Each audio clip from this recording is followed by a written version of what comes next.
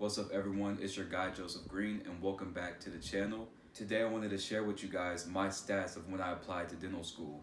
I had a lot of requests. There was a high amount of people asking, what did you make on your DAT? What was your GPA when you submitted?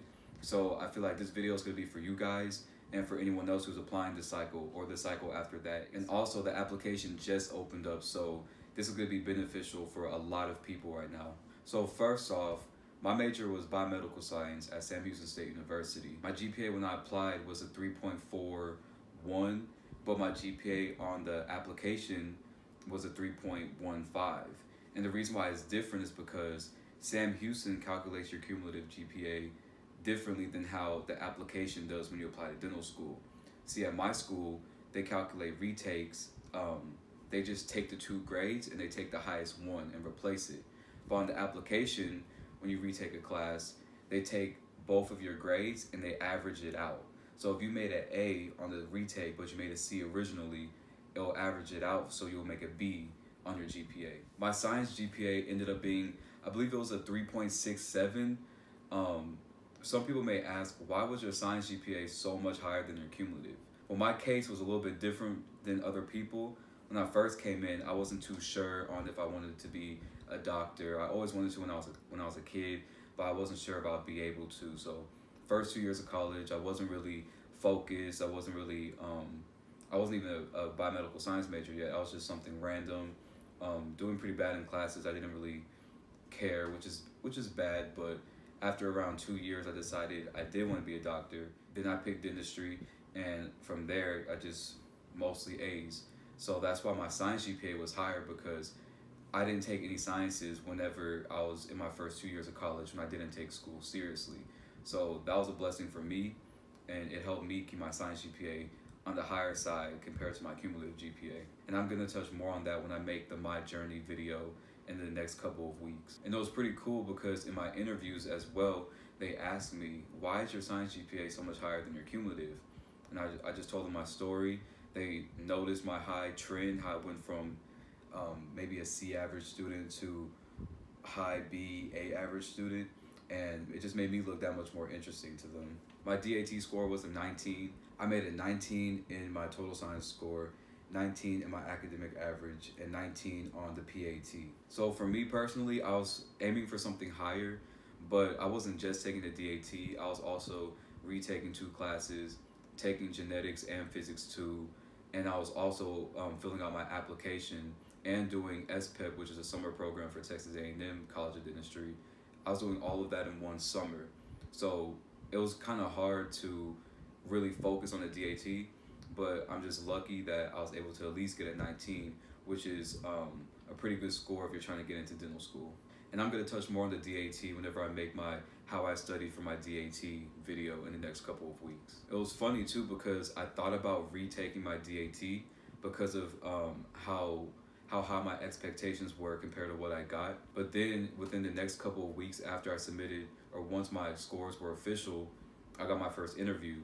So I didn't have to retake the DAT, which that's a blessing, because I did not want to spend $500 to retake the DAT. But of course, we know applying to dental school isn't just stats. So let's talk about other things that I had on my application that made me stand out as an applicant. So we know whenever you apply, they look at GPA, DAT, but then they also look at extracurriculars like your leadership, what you were involved in on campus, maybe what you're doing off campus, and also things like volunteering and shadowing. Volunteering wise, I didn't have that many hours. I had around 51, 52, but the thing that stood out, I guess, to them was my volunteer experiences were different. For example, one volunteer experience I had was we put on an open mic to raise toiletries and stuff like that for Hurricane Harvey victims. So everyone who wanted to participate in the open mic had to donate to the cause. Shadowing wise, I had around 82 hours, and 82 is decent, but you definitely want to aim for more, like 100, 150. It was okay for me because I applied when COVID hit, and I wasn't able to get all the hours I wanted because COVID did affect how many times I could go to the office, if I could at all. So I really recommend anyone watching to at least aim for 100. I would recommend 150. Some extracurriculars I was involved in, the list goes on and on, but I was involved in, I was the president for my pre-dental society. I was also the treasurer for a little bit and the assistant president. I was a peer mentor for a minority organization on campus. I was a supplemental instructor for OCHIM on campus. I had a lot of work experience. I worked security as a security guard. I worked at the YMCA. I worked at a gas station. In terms of just extracurriculars, my application was packed.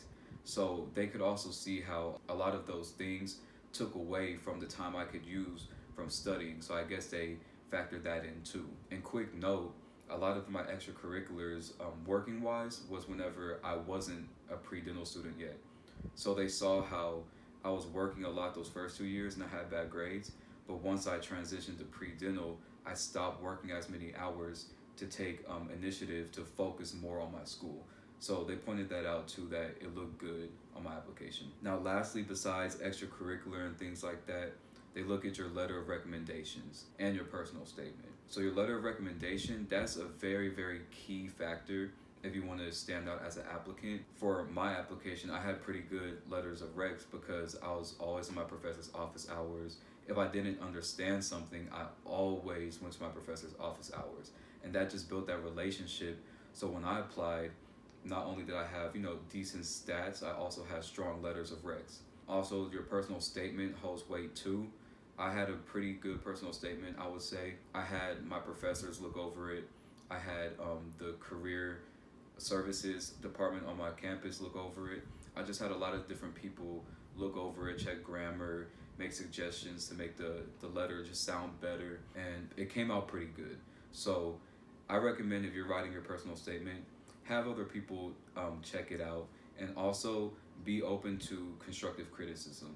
It won't be perfect the first time, but if you listen to what people tell you and how you can make it better, and you work hard, you can have it sounding nice, and it will benefit you in the end. So final tips for this video: don't focus on other people, focus on you. I talk to a lot of students that tell me, what did you make on the DAT? How many extracurricular leadership did you have on your application? Well, don't focus on other people, focus on yourself. If you feel like you have 2 things on your application, that's too little, go do something else to become more competitive.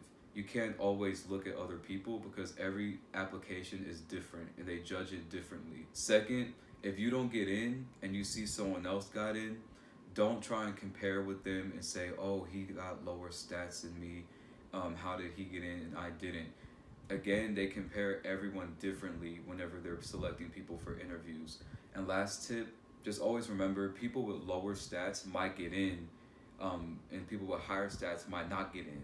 It might be because the person with higher stats didn't have that many shadowing hours. It could be because the person with lower stats just had more leadership, or they had stronger letters of recs. You never know. So always be humble. Just remember that you're your own applicant, and you need to focus on making yourself the best applicant possible. And that's it for this video. Please like, comment, and share it to your other pre-dental friends. I'm on the road to 100 subscribers, so please subscribe. And yeah, that's it. I'm out.